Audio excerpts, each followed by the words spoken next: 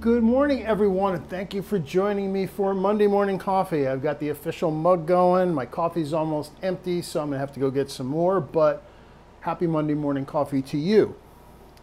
So what I'd like to talk about today are some inexpensive ways you can add some cool gear to your camera, to your photography experience that will allow you to have some more fun and maybe expand your capabilities. And I've got a couple of basic things here that are really inexpensive.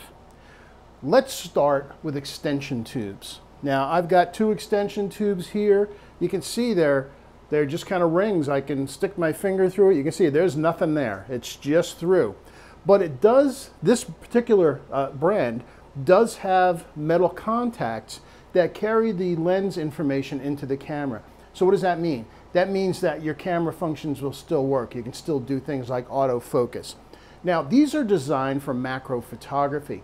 And what they do is they allow your standard lens to get a bunch closer to what you're shooting so that you can really get nice magnification. Now they typically come in sets of 2 or 3. This is a 10 millimeter, this is a 16 millimeter, and sometimes you can add a 21 millimeter.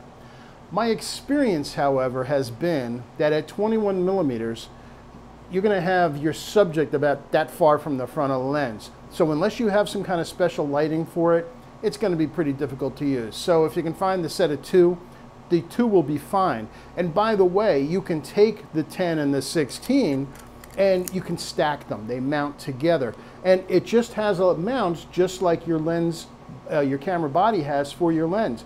So you put the lens in, you put this on your camera body, and you're ready to shoot. It's that simple. So I'm gonna go outside and do a couple of shots of some flowers with just the raw lens. And this lens, by the way, happens to be on my OM1. It's a 12 to 40, which is a full frame equivalent of a 24 to 80. So I can show you before we go outside. I'm just going to take my lens off. And I'm going to separate these. There's little levers on it that just allow these to come off. I'm going to put just the 10 on right now.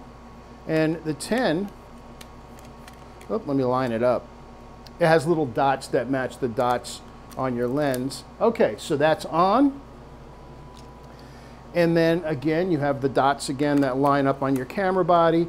And now we have a 10 millimeter extension on the lens. And again, this is going to allow the lens to focus closer. Yep, the 10 works really good. And again, my lens is about that far away from the flower. So cool stuff. Really inexpensive way to get some really cool macro results for generally probably less than $40. So let's move on.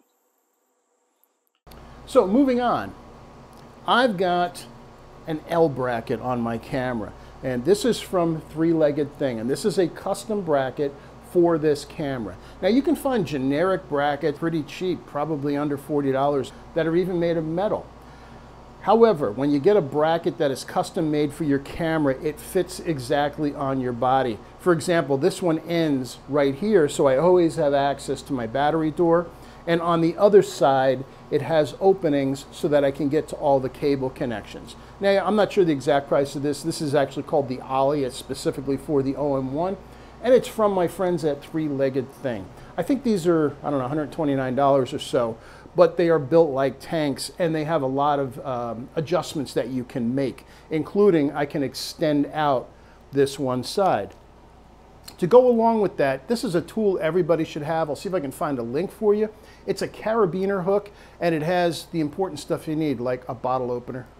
But it also has a standard flathead screwdriver and an Allen wrench that just happens to be, since that's what it's made for, the standard size for tripod screws. These things are a must-have. This generally hangs off of my camera bag. I don't go anywhere without it because having a little flathead screwdriver and an Allen wrench is really handy. The beauty of an L bracket like this is it allows me to change the mount of my camera from vertically to horizontally without having to take a ball head and have it come all the way down to the side, which is often a problem. Since it has an Arca Swiss plate railing built into it on both sides, all you do is put it on the tripod, and then when you want to flip it around, you just mount it that way. It's that simple, a must-have. It is the greatest thing for anybody doing landscape photography. Two more things for you. The first one is a circular polarizer. Now, the prices of these are all over the place, and you don't want to buy the cheapest polarizer you can find. If I can figure out how to actually open the case. So this is a circular polarizer. Now, you can't tell much at me looking at it from here, but what this does is it rotates while it's on the camera lens, and you buy the ones that fit the thread of your lens. And by the way, the thread information on your lens, let me release the hood, is typically on the side of the lens or on the front. So this just screws into the lens. And don't screw it on too tight, by the way. You're going to have a tough time getting them off. Never screw filters on tight. But then the front of it rotates, even though it is mounted to the lens. And what that does is change the polarization. Now, the way polarization works is it's strongest when you're 90 degrees from the sun. So how do you find that? Well, point at the sun and put your thumb out. If you point at the sun, everywhere your thumb goes is 90 degrees from the sun. And at 90 degrees, the polarization is the strongest.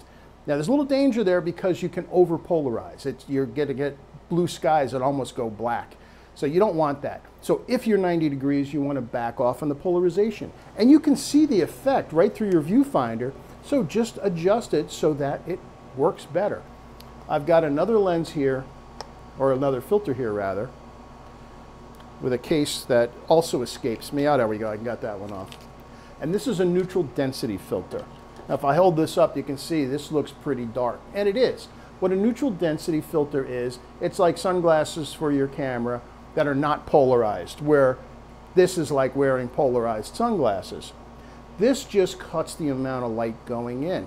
And these are used a lot in video, but on still photography, their primary use is to slow down your shutter speed. Why would you want to do that? Well, if you're after moving water, you're shooting a waterfall and you want kind of that silky look, or at least slightly blurred water while everything else is sharp, a neutral density filter is going to do that for you. Now, neutral density filters come in different strengths, from 1 up to 15. And by the way, just like the extension tubes, you can stack these. Each number is going to half the amount of light coming in. So an ND1 is going to let half the light in as it would without having this on here. Now that's fairly worthless. An ND1 isn't going to do a lot for you. I recommend, if you're going to start out, I would recommend with two. Get a ND3 and an ND6. You can also screw the two of them together and get an ND9. Again, something to experiment with, but if you're just starting out and you're looking where to start, I recommend getting an ND3 and an ND6. Whew, I was gonna film the close of this outside, but it's disgusting outside. It is so humid, I just can't stand it. I started sweating, and especially not gonna be drinking coffee out there, so I came in here to finish up for you. So what did we just look at? We looked at a handful of things. One, we looked at extension tubes, which will allow you to do macro photography with your standard lenses for a little bit of money. Then we looked at the L bracket, a must-have accessory that allows you to quickly mount your camera vertically, horizontally. 3, circular polarizers, a must for landscape photography. If you walk around with polarized sunglasses on a beautiful day and the sky looks great and then you take a picture and it looks really flat, well, we're used to polarization. So I like it in my photography. It's a personal choice, but circular polarizer to me is a must-have. And then lastly, neutral density filter. Neutral density filter will allow you to slow your shutter speed in times that is what you're after, meaning usually you want to do something with water where you want to have it slow down and have a little bit of a blur to it while everything else is sharp.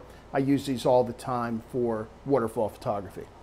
So what I'm going to do over the next couple of weeks is I'm going to do a more in-depth dive into each of these tools so you can really get a better sense on how to put them to use. So until then, thank you for joining me today. It's good to be back after our summer vacation, and I will see you again next week. Have a great week. Bye-bye.